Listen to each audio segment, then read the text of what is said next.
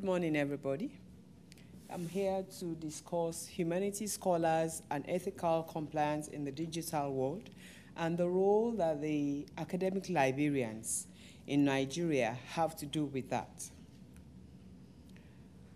Going through literature, there's no precise definition of who an humanities scholar is.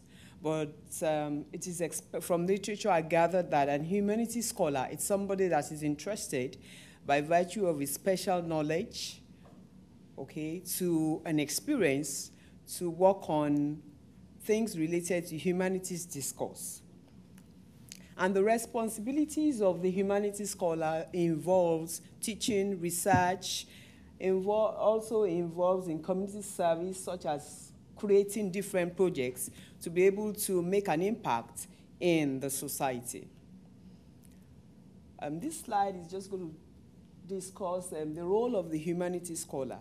Like I said before, they're expected to be able to perform different projects to be able to have an impact in the society, help to create awareness of things that are related to scholarly works, things that are related to humanities, so that it can make public presentation, make people more aware of the discourse about humanity in general.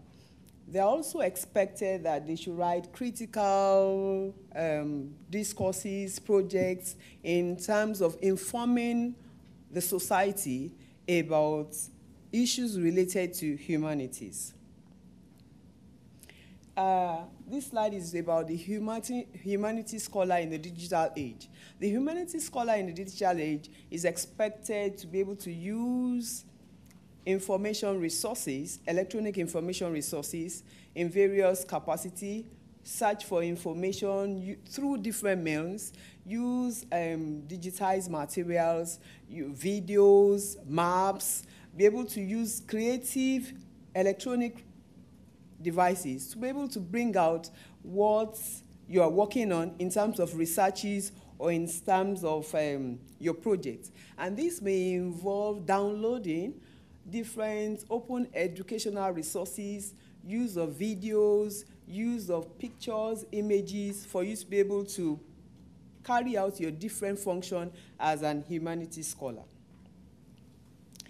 The use of these different electronic resources, these different electronic information materials comes around with some ethical regulations. And so the humanities scholar is expected to be able to follow the rules guiding the use of these electronic information resources. So the ethical compliance is the appropriateness by the humanities scholar in the use of ICT based on stated rules.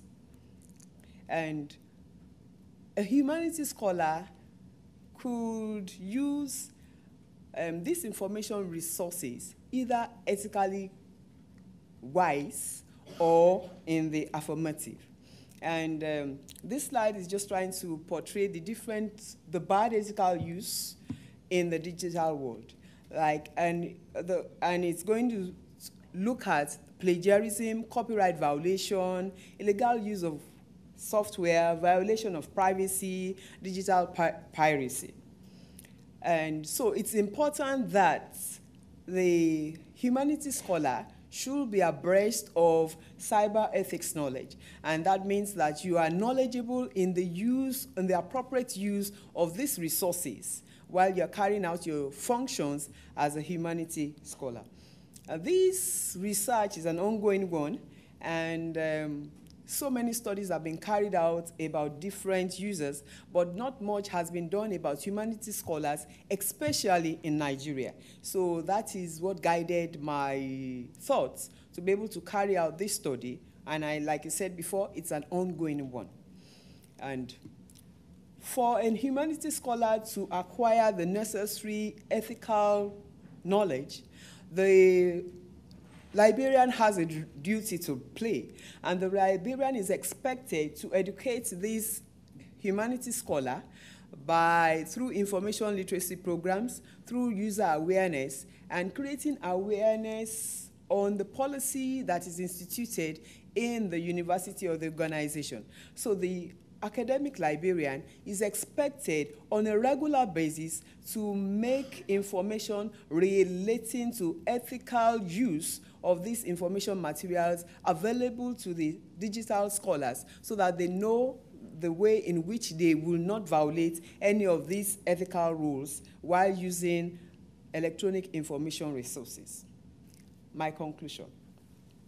Humanities scholars need to use electronic information resources, and they are expected to use them ethically.